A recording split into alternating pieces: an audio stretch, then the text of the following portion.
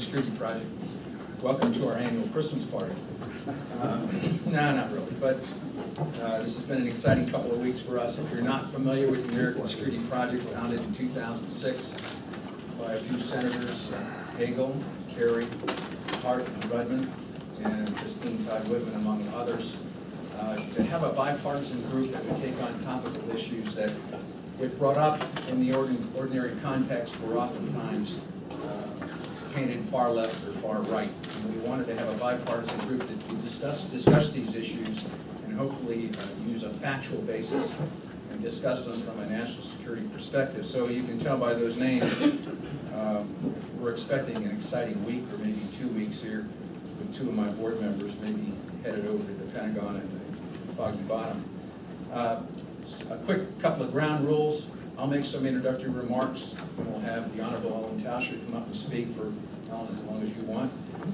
Then afterwards we'll do a Q&A. I'll moderate the Q&A. When we do the Q&A, I'll pick on who's going to ask the question. Please tell us who you are and then state a question, and don't read a treatise, and we'll be good to go, and hopefully everybody will have a good dialogue going on today's subject. I think most of you know Ellen Tauscher. She just brings a wealth of experience to the national security issues, and we're thrilled to have you here today. Of course, she was Undersecretary of State for Arms Control and International Security, as well as, most lately, Special Envoy for Strategic Stability and Missile Defense. Of course, prior to that, 12 years in Congress, serving on the House Armed Services Committee and Chairman of the Strategic Forces Subcommittee. First woman, I'm told, to be a member of the New York Stock Exchange, served as an officer of the American Stock Exchange. She has a deep understanding of the challenges that face our country and certainly has made significant contributions on national security issues. Was instrumental in passing New START, is very familiar with our relations with Russia and particularly U.S. missile defense policy. So Ellen, we're very anxious to hear your comments about missile defense, the status of U.S.-Russian strategic stability talks. Ladies and gentlemen, Ellen Tauscher.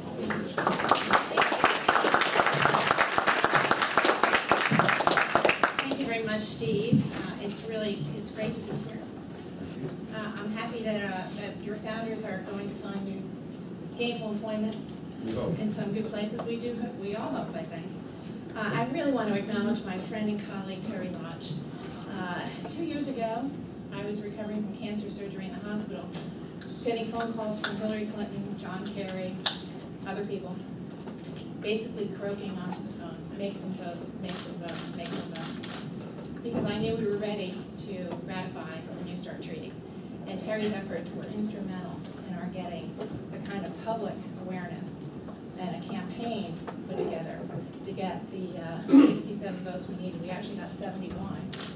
For those of you that like to follow new trends and getting people to be informed of things, we did a very unusual thing for a treaty. We went out and actually sold it publicly. Over the time that I was doing chemotherapy and radiation, I couldn't leave the house, but I could talk to editors on boards of editorial boards around the country. And we went to purple, red, and blue states. We got 100% support. Some that didn't want to write for us didn't write, but those that did write did get 100% support. And the polling just before the Thanksgiving holiday, when we were going to wind up, showed that we had about 73% of the American people with us to ratify New START, and we got 71 votes. So that's a message for the future, for other things that we might try to do, like CTBT and others.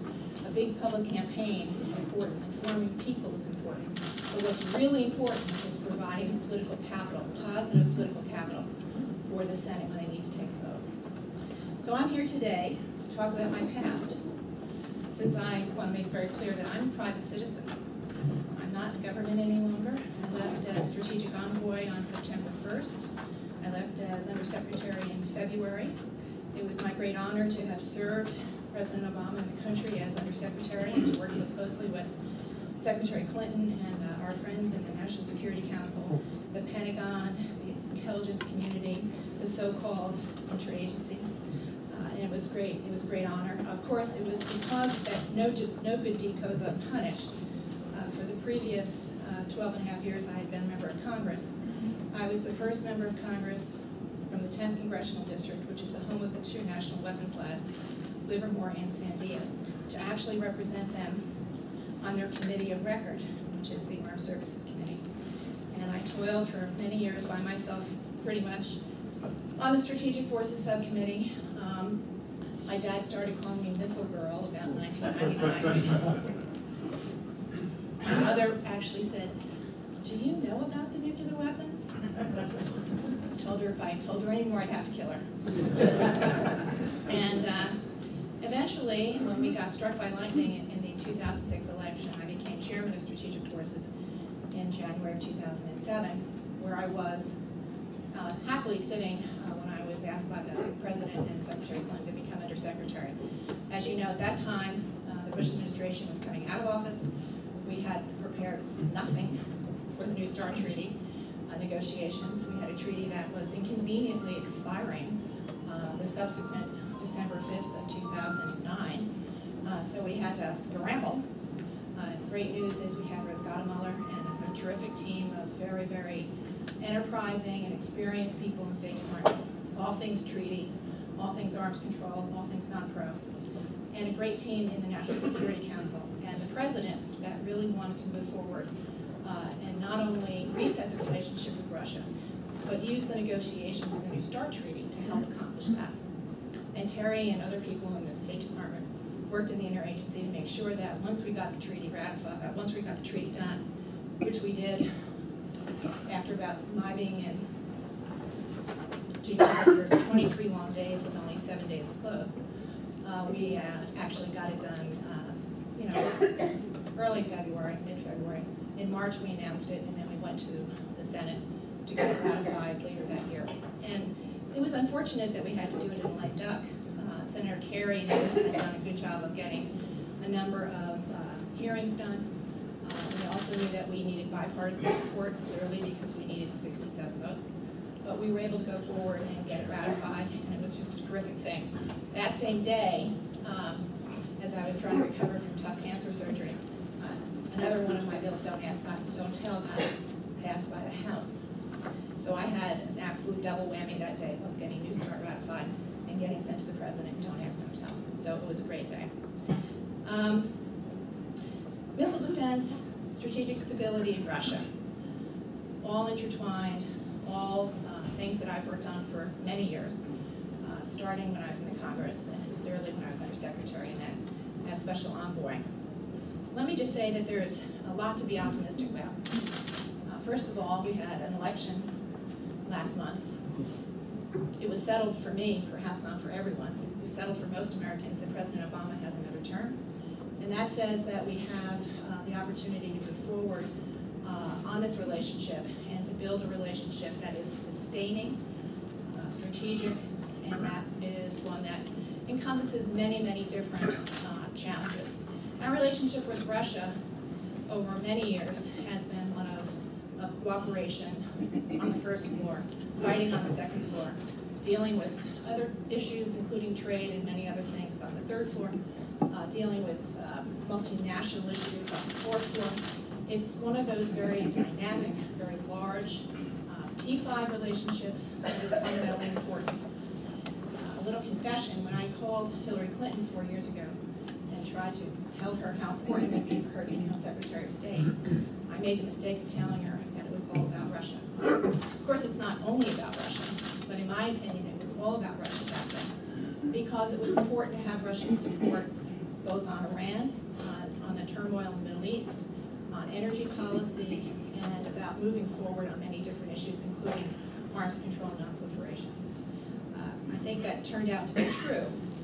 But now, as you can see, with the advent of President Putin, we don't have the relationship we had even 8 months ago. But I think we do have the opportunity to move forward. My particular position as Undersecretary was to be, at my level, working with both Ambassador Kislyak and Deputy Foreign Minister Sergei Ryabkov. We developed a very strong relationship. I also worked with Anatoly Antonov, who had been in the Foreign Ministry, went over to their version of the Pentagon soon after we got the treaty ratified. So there's a number of very important players. These are really old hands. These are seasoned foreign policy diplomats. These are people that really understand the relationship. All of them have been posted here for many years. They have lots of relationships, including people on the Hill. So this is a sophisticated relationship and one that needs lots of understanding, but also it's one where you cannot allow what's happening on the second floor interrupt what's happening on the fifth floor. So you need a broad relationship with lots of interlocutors and people that can work issues in a way that builds trust and builds understanding. It's also important to hold very tightly to your talking points. Repeating yourself over and over again can be boring for you, but it's very important for others. And I found myself, when I came in as undersecretary and we were working on the phased adapted approach, I found myself repeating myself over and over and over again, both about what EPA is and what it isn't.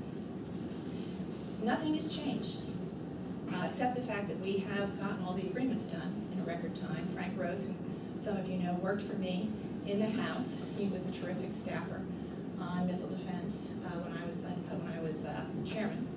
And I brought him over with me. He's now in DAS, working with Rose, and he is a terrific negotiator.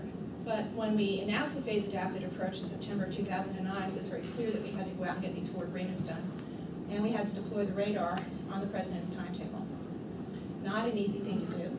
We did do it. This past May, in the Chicago NATO summit, President Obama and Secretary General Rasmussen announced interim capability, which was basically turning over some of the assets, including the radar, to the SACUR, who's also UCOM commander, as you know.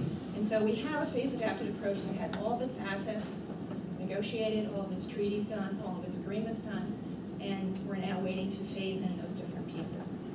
What we don't have is an agreement with Russia to go forward. But it is something that is highly animated. All of our friends in NATO, they all want it.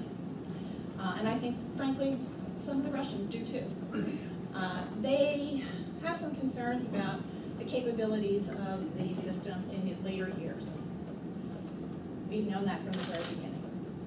We also have a lot of concern about what Iran is doing. So we not only want a Russia that is helping us by becoming cooperative and working with us and putting some of their assets and becoming interoperable with the system, but we also need a Russia that is helping us make sure that Iran gets neither a long-range missile that can carry a nuclear weapon or a nuclear weapon.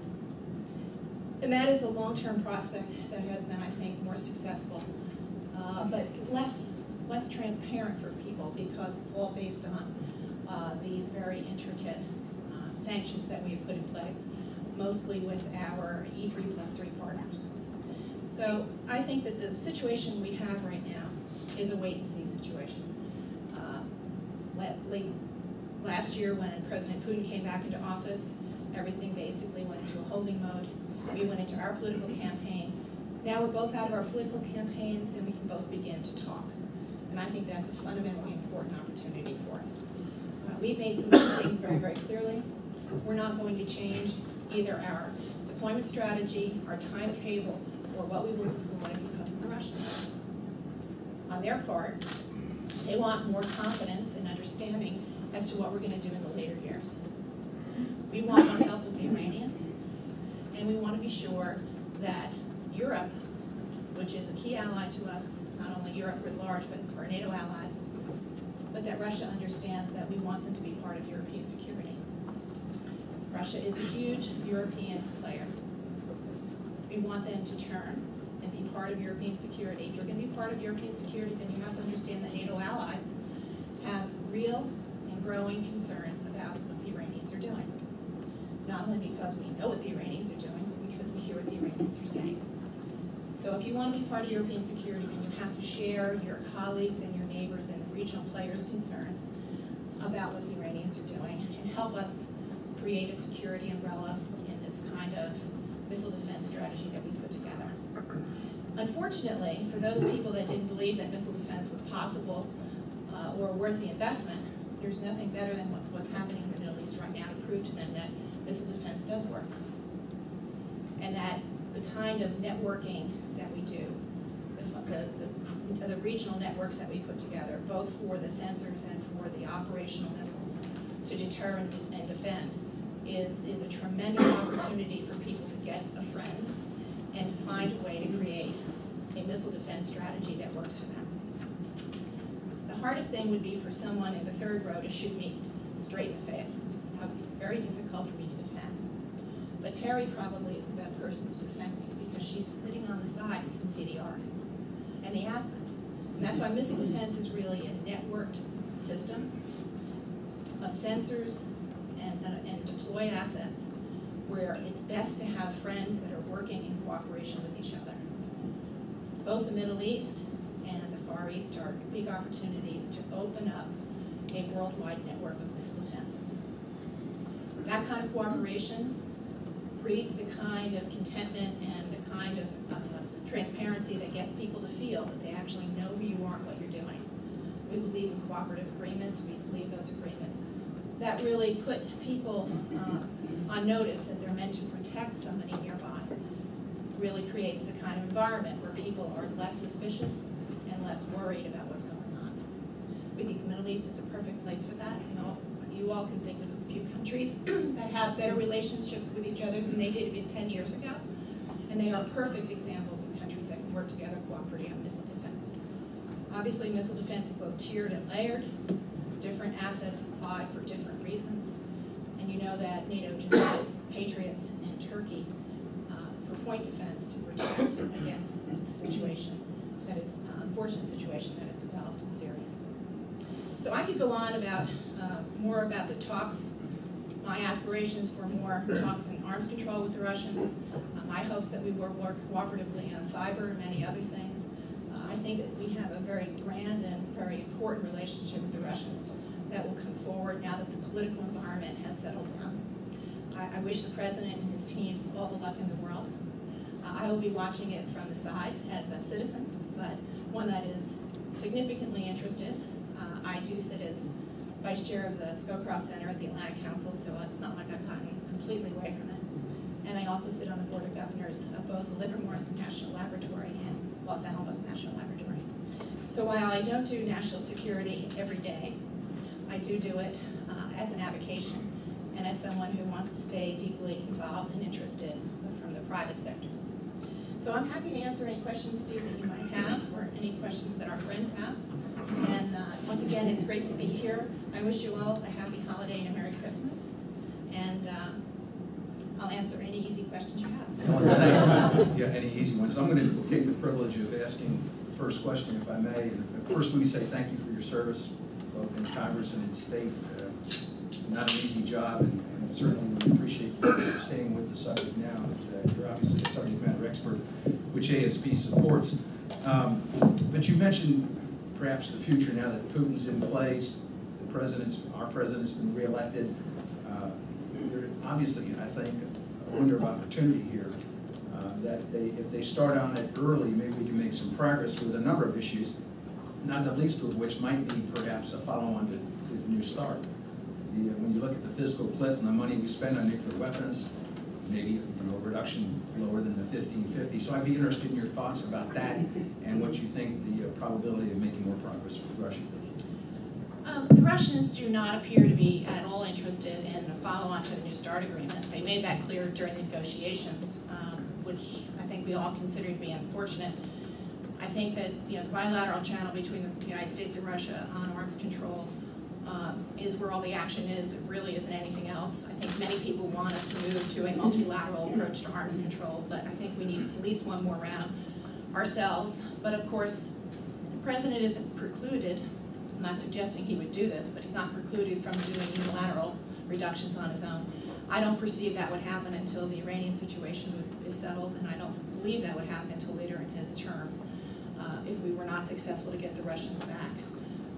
Part of what I worked on with the Russians is a term that I coined called mutually assured stability, which is the bridge between where we have been, mutually assured destruction, to what the future can look like. And it is the framework for a cooperative relationship where we clearly are have more of a sense of trust, more of a sense of understanding where each other are strategically, what our regional issues are, where we are with Europe, what does that mean, and has Russia moving toward a European security environment where they are a partner. And so, I think that mutually assured stability is a worthwhile goal. I think it is a characterization of the relationship that is much more healthy than it has in the past. But we have some elements that we have to achieve to get there. And one of them clearly is to understand how we're going to deal with missile defense and what the Russian role might be in a cooperative agreement and how they actually would play in that. Would they put security assets such as sensors, because they're farther downrange, of course, closer to the Iranians? That would be very helpful. And how do they come into the shared command and control? And how would they do that in a way that at first would not be, would have two triggers, basically. Our missile defense system is so robust that we actually can write out things. If we, you can't be sitting with a glass of water and have somebody tap you on the shoulder and say, we just had a shot launched. And you're not going to be putting down your glass of water and kind of sit and think about what you might do. These things are all pre-programmed, they're already war gamed, they've already been exercised, everybody kind of knows because you've got minutes and seconds to make decisions. So it's pretty much decided. And so we need to have the kind of confidence with the Russians that we understand exactly how we're going to take what is our own system and deal with their assets, have separate command and controls that sometime over the future, I believe, probably in 20 years, can become one system when there is a lot more confidence in the relationship and there's a lot more sense that we are not dealing with dualities, but we are dealing with a sense of European security in a very obvious and very agreed way. So I think it's important that we try to understand how to go forward, but the political decisions have been made, so let's get people to the table. You bet. All right, remember my rules on questions. Please state your name and keep it short. Yes, ma'am. On missile defense negotiations. And your name, please? Russia. Rachel Oswald, Global Security Newswire. Could you discuss what you think the possibility is of the Obama administration sharing the velocity burnout data of the SM-3 interceptor? It had been previously reported the Defense Department was considering this, but then political furor in Congress kind of tamped that down. And then separately on that same line, the Pentagon announced it was delaying by up to 9 months the development contract for the SM-3 Block 2B interceptor, which was the one the Russians really object to. Do you think it's possible in the Missile Defense Cooperation discussions that the administration might say, we're just going to put that off for a while because Iran has not been assessed to be advancing at its long-range ballistic missile development in a new CRS report? I'm going to take them in reverse order. The reason the 2B was delayed is because the Senate took the money away. So, no money for development. So that's one problem. And, I'm not going to discuss what anybody's strategy is for discussing things. What we've made very clear is that things that are classified remain classified in our conversations, even though I think that some people who work overtime and like to think about things like secret deals. We're all American patriots. We're not interested in doing things that are either against the law or are going to harm our country in any way. So there's no secrecy about the negotiations, and there's no plan on giving things to the Russians that they shouldn't have. So the Pentagon will make those decisions, but if something something can be known to the Russians, then they're going to know about it. But the whole issue of whether the SM-3 is on track or not is really about congressional funding, and they cut it last year, and that's why it's been delayed. And I think that the administration's intent is obvious because it's in the FIDIP that SM-3 is meant, Block 2B is meant to go forward. All the way in the back. Winsome Packer with the U.S. Helsinki Commission. You're going to have to speak really loud. Winsome Packer with the U.S. Helsinki Commission. Hi. Hello. I was wondering if you might have any insights as to what President Obama specifically was referring to when he offered President Putin more flexibility after the election. No, I'm not clairvoyant. Yes, sir, up front. Tom Colino, Arms Control Association. Tom, Great to see you so again. good to see you. You mentioned that the Russians are not interested in the next round of arms reductions. Part of that, not the only reason, is because of their concerns about the European missile defense deployment. They say. Sorry? They say. Yeah, they say.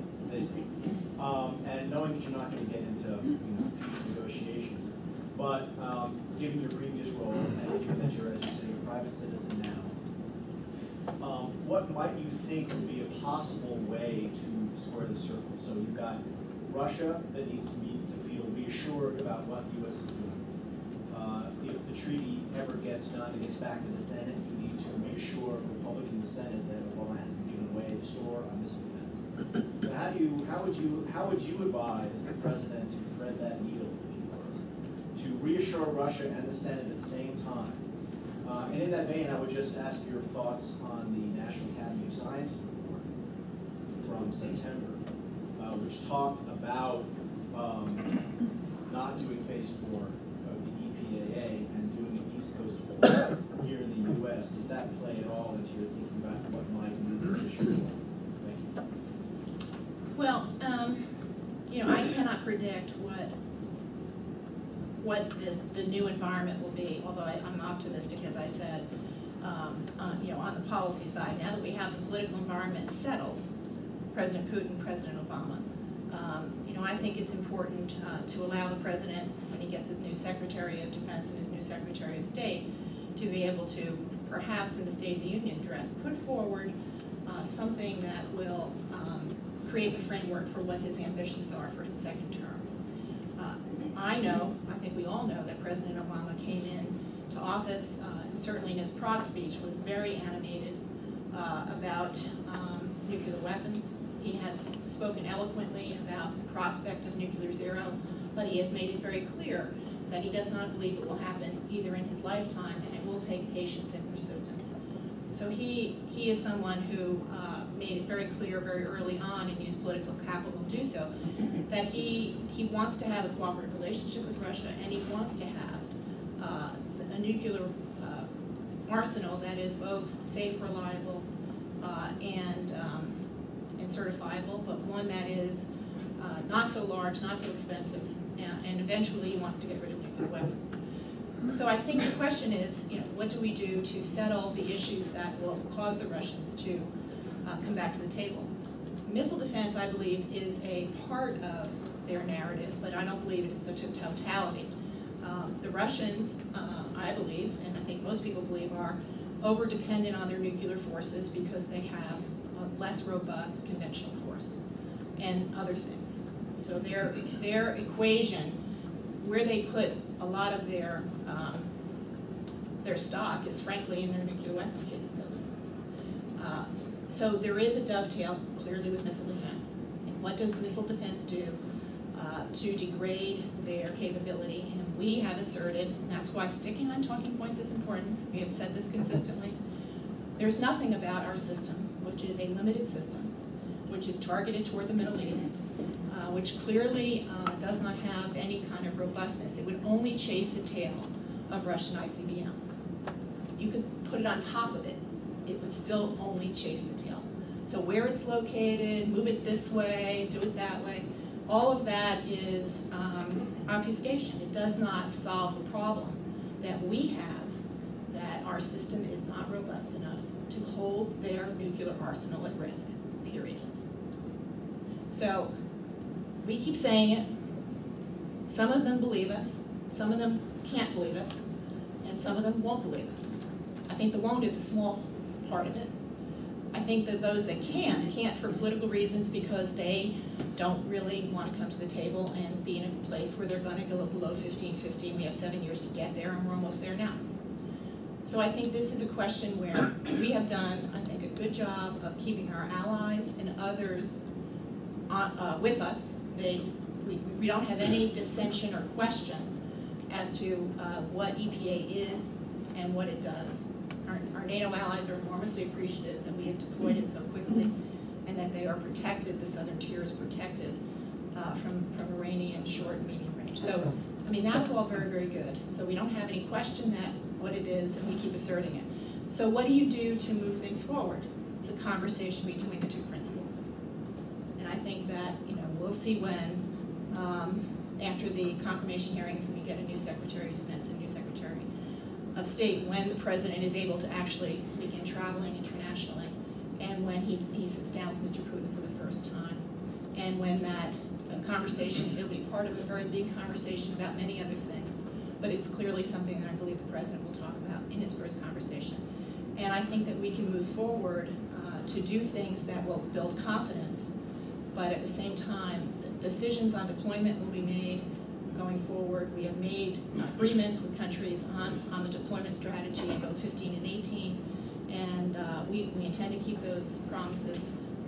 And the whole question of whether 2B will be ready will really be up to Congress. Are they going to provide the money for 2B to be actually not only built but tested, because we've also made a commitment in EPAA not to deploy anything that hasn't been tested. We've already done that in Fort Greely. So I hope that answers your question, Tom. Great answer. Yes, sir. Yes, Bill Jones from Executive Intelligence Review. If you could say something about what possibilities there are for moving forward on this missile defense issue, because the Russian reaction, as you noted, has been to intensively modernize their nuclear system. They're going 5th generation nuclear missiles. They're bringing back the Satan, the liquid fuel rocket, and modernizing this.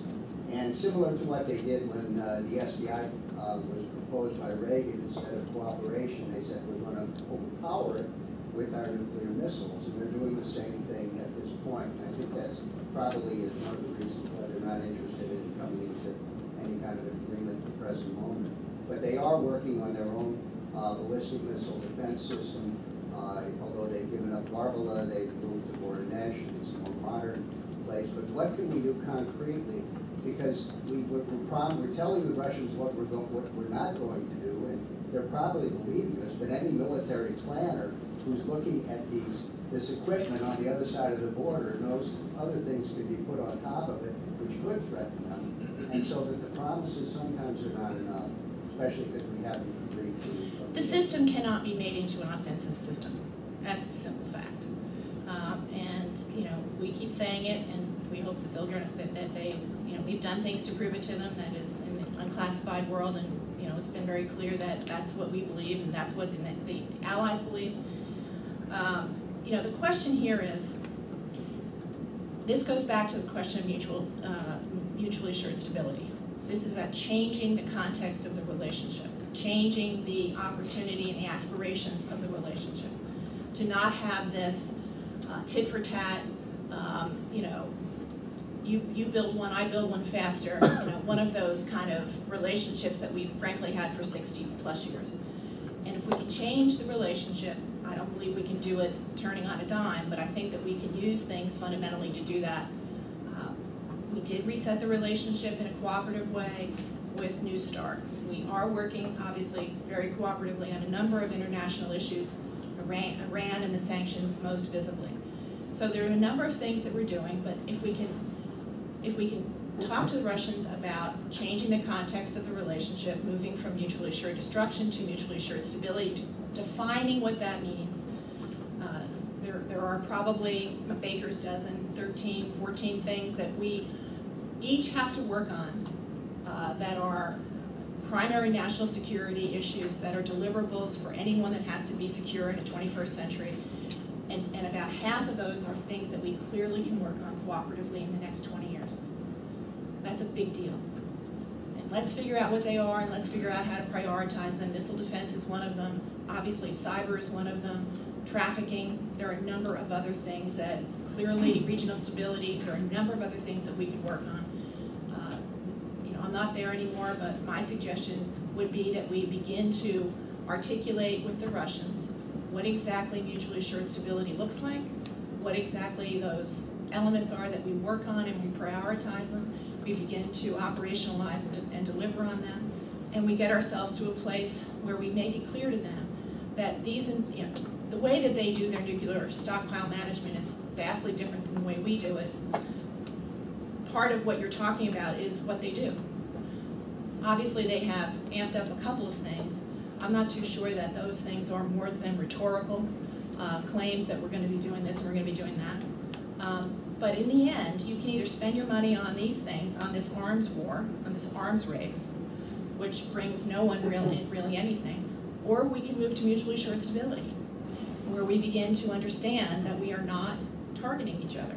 We are not in an arms race. We are not foes. We're not yet allies, but we're not foes. And move toward this mutually assured stability framework and try to find a way to work cooperatively on some things. You know, part of the problem, frankly, is very obvious. The Russian military, not unlike our own military, has a way that they've done business that they prefer. They like having the enemy they had yesterday. It's pretty easy to understand how to deal with them.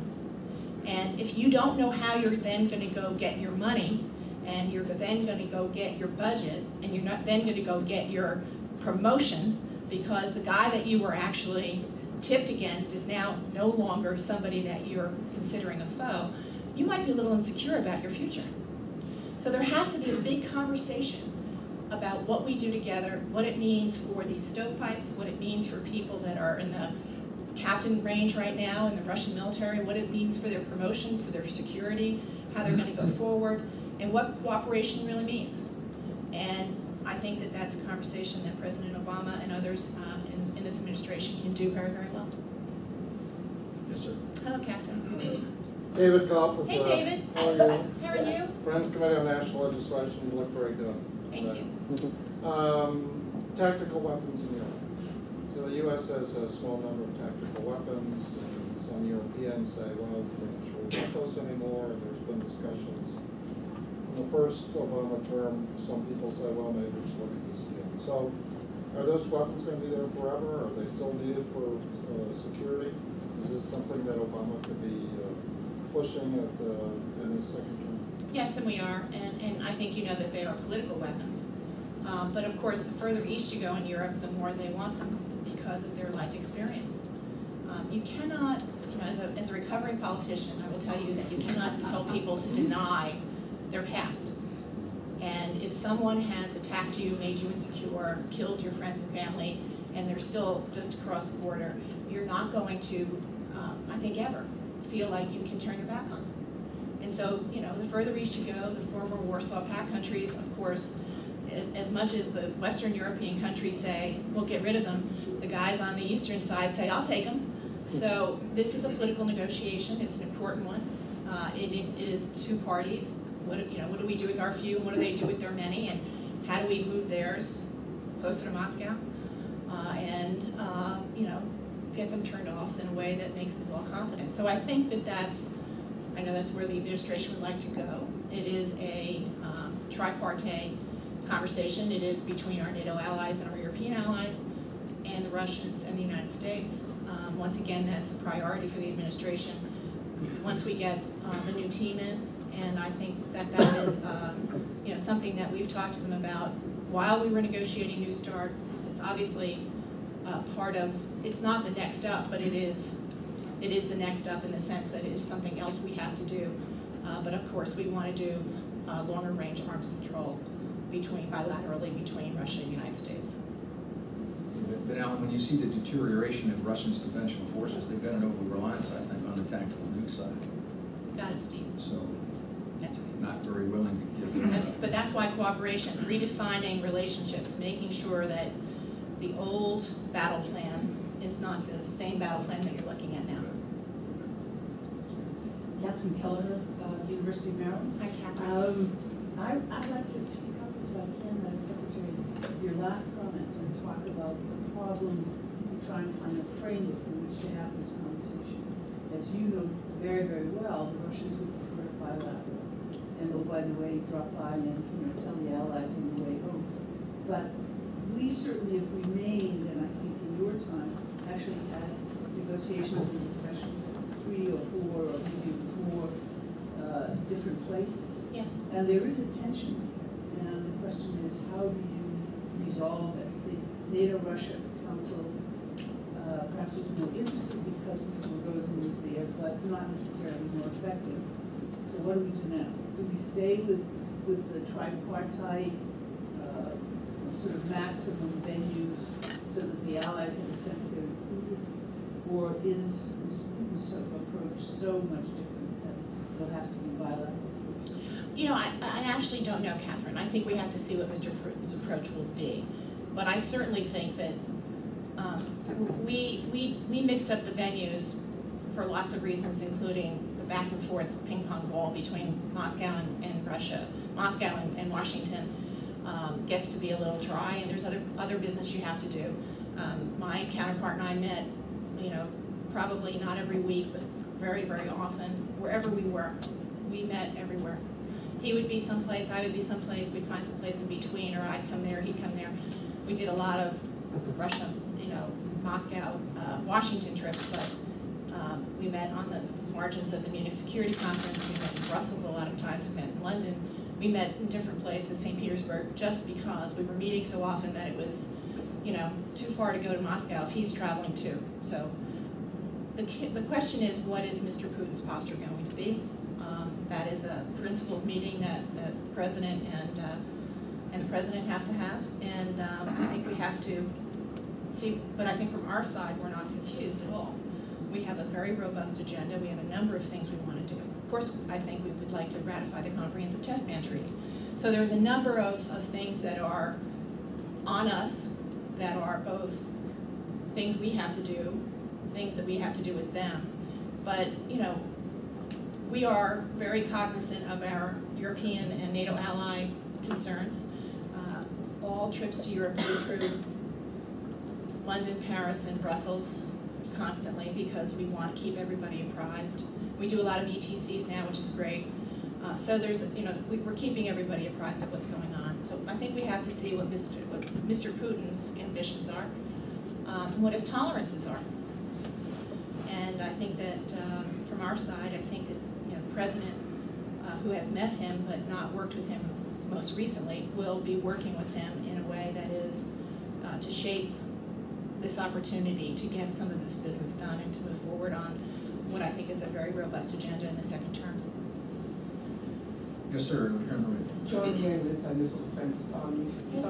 You talked earlier about that you are almost repeating yourself to the Russians more often, and as well as Frank Rose has been doing as well.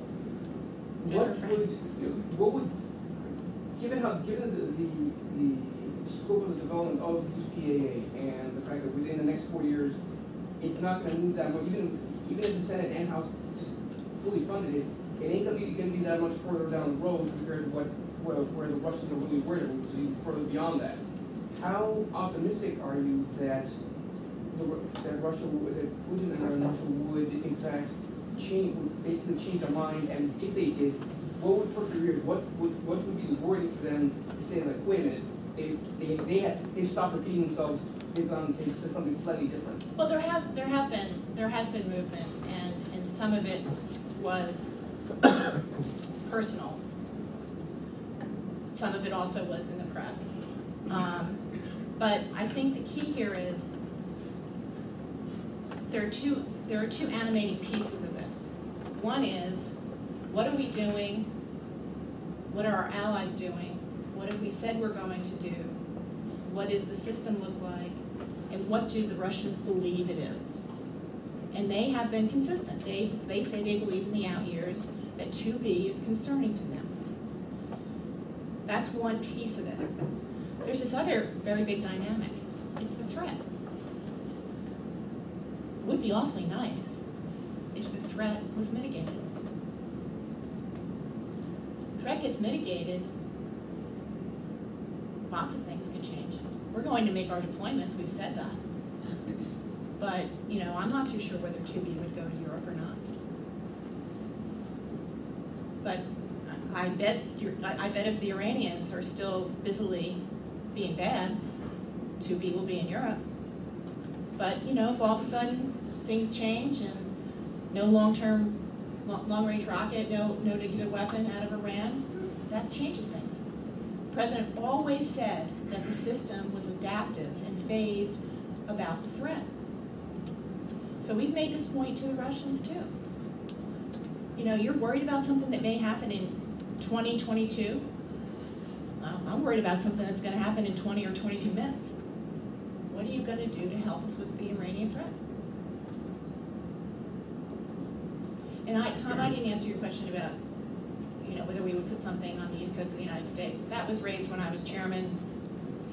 You know, I believe that is as redundant as the 10 ground-based interceptors were in Poland. We have a very robust system that protects us currently, both in Fort Greely and in Annenberg, and so the question of putting something up there is a feel-good measure. Not suggesting that we wouldn't do it or shouldn't do it. I don't think we have to, and it doesn't replace what we're going to have in Europe. Yes, sir, all the way in the back. Red Teal and Arms Control Association. Hi. This is a phase 4 question again. You had mentioned in your initial comments about we're not going to change our timetable because of the Russians. And oftentimes listening to the administration, they basically say or imply that nothing will change our timetable. But what you just said, I think, is true to the spirit of the adaptive part of That's right. the phased adaptive approach. That's right. And I guess what I'm curious is, why do we not emphasize that more? You didn't mention that in your initial remarks. It's usually not mentioned in the administration. Iran can change the timetable, can they not? That's right. And if they continue to do what they're doing now, which That's is right. not developing longer-range missiles, not flight Right. testing IRBMs, ICBMs, why don't we emphasize that, and wouldn't that help us in our dialogue with the Russians if we emphasize that more? We do, but we don't want everybody to know everything we're doing. No, I mean, look, you don't put everything out there, and you don't put everything out there in a way that it gets picked apart by people that are also conspiracy theorists that think there are secret deals every 5 minutes. And the truth of the matter is, it's obvious. If the president made it very clear when he announced the phased adapted approach that we were changing what had been a Bush administration 10 ground-based interceptors and a radar in the Czech Republic, which I had taken the money from in 2007 and 8, so it wasn't happening. But that was the plan. To this thing that we had proposed in the House. We called it tiered and layered. Now it's called phased and adaptive.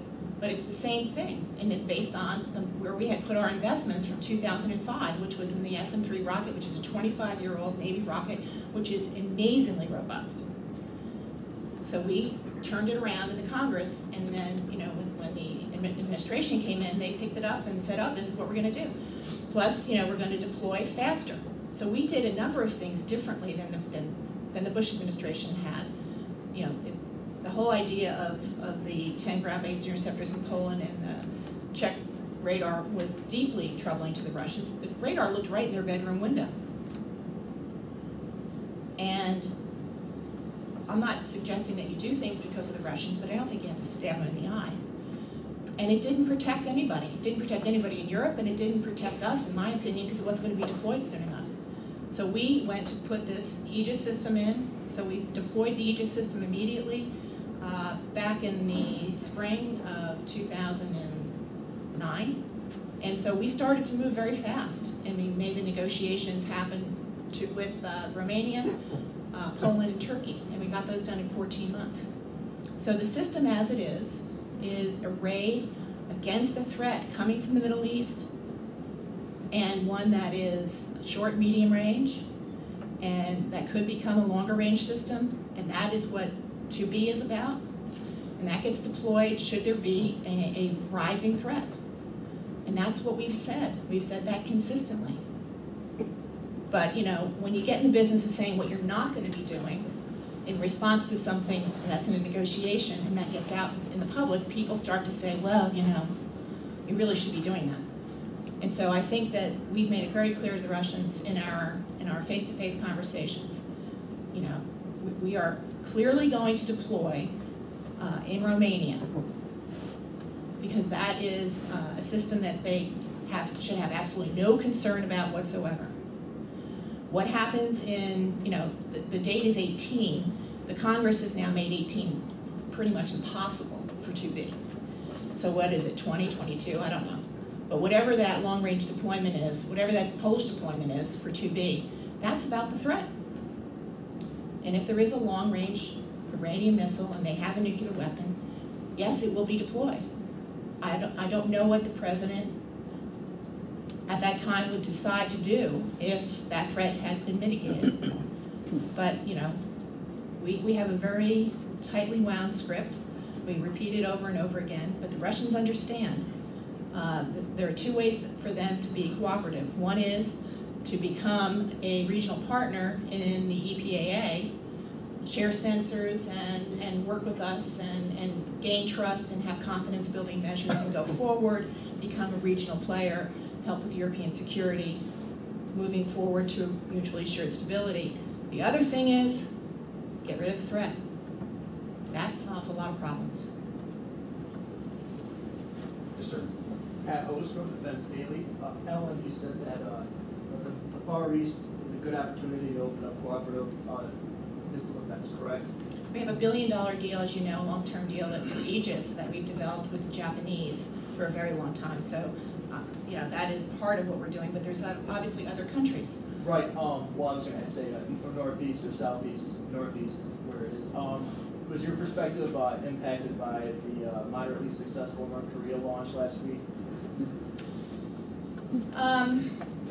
You know, I mean, I don't know what moderately successful is.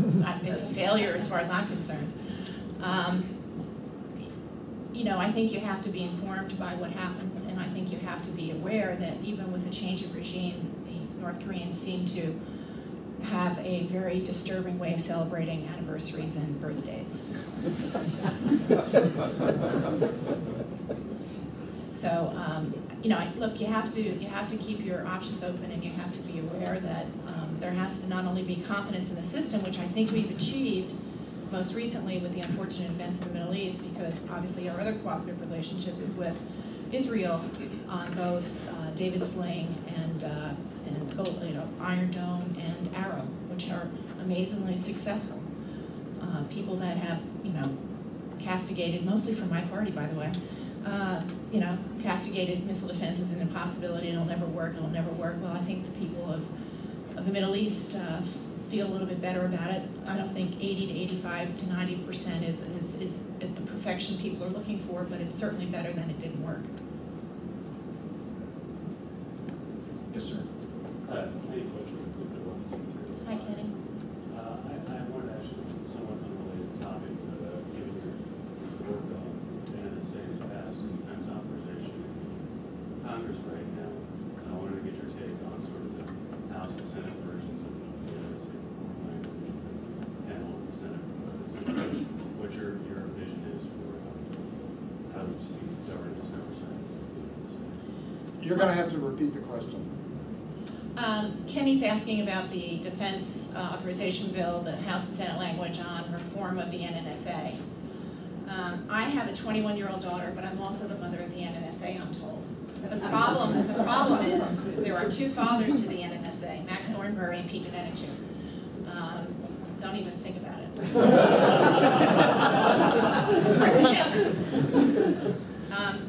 That was a tough birthing process, I'll tell you. You know, the administration, Bill Richardson was secretary, DOE fought us. The White House didn't really fight us, but in the end, we got not what we wanted. Then we wanted what I think we should have now, which is I'd be leaning more toward an autonomous agency that reported to the secretary that was less encumbered by the bureaucracy of DOE. And, you know, back then, we were worried about a kudzu-laden bureaucracy that had the nuclear weapons. I mean, you know, the energy secretary gets picked, and they find out that they have control of regulating refrigerator coolant and the nuclear weapons. Is your brain pan that big? And they usually decide that the nuclear weapons go to somebody else. So there's, you know, and there's always an energy crisis. And so the good person that's the energy secretary is subsumed by something over there. And over time, down had gone the nuclear weapons complex into this kudzu-laden bureaucracy at an assistant secretary level that was struggling. And, you know, big issues, lots of money, lots of things to do, real life certifications, and, you know, real issues to manage, and a Congress that doesn't necessarily want to have to know a lot about it, and an advocacy question that never has gotten fixed. So, you know, I support what the what the bill says. I don't necessarily support all of the language in it or the ambitions toward it. I think none of us should be for an NNSA that goes to the Pentagon. Remember, civilian control of the nuclear weapons complex? So I think that, you know, an autonomous agency, you know, kind of like NASA, kind of like SEC, but reporting directly to the Secretary, and you know, with understanding that this is so important that the President has to be involved at times. And, you know, maybe, you know, with a director that is somebody that with a real pedigree that gets appointed, you know, like the FBI director for, you know, 10 years. So that there's not this question of in and out, up and down. Great answer. We can take one more, all the way in the back. My name is Li Bin. I'm from Carnegie Endowment for International Peace and Tsinghua University, Beijing, China. I'm sorry, sir, I can't hear you. Perhaps if you come a little closer. Yeah, Okay, I can speak loud. My name is Li Bin. I'm from Carnegie Endowment for International Peace. Good work. And Tsinghua University, Beijing, China. I'd like to hear your comment on the U.S. policy on strategic stability and missile defense with China. I especially like to know what is the difference between the U.S. Policy on China and on Russia on the same issue. Thank you. I would say that it is, we want more. We want more transparency from China. We want more dialogue from China. We want more bilateral engagement from China. We want to have a better sense for their ambitions for their stockpile. Is this the right size? Is it meant to be, you know, is this a little like Goldilocks and the Three Bears? Is it a little bigger? Is it a little smaller? And when do they plan on becoming engaged in what I think is already a global effort to have confidence in how the stockpiles are managed, how they are certified, and you know what you know, real reporting on size. So I think that we would just like more. We have, because of the many different relationships that we've had and agreements we've had with the Russians for many decades, we have a very significant level of understanding as to the characteristic, size, and the workings of their stockpile.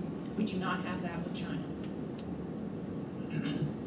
Well, I'd like to thank the audience. It was a great dialogue, and I thought some really thoughtful and great questions, and I appreciate you following my rules. Ellen, we kind of wish that we were still back at Foggy Bottom, but Don't you like me? yeah, we love it, no doubt. This is a big topic for ASP. If you would please hit our website, follow us on Twitter. We're very active. We have a number of reports in the back. You're welcome to take. We're not going to let this issue go, that's for sure, with the new administration, or the elected administration. So again, if we can thank Ellen. Oh, thank you.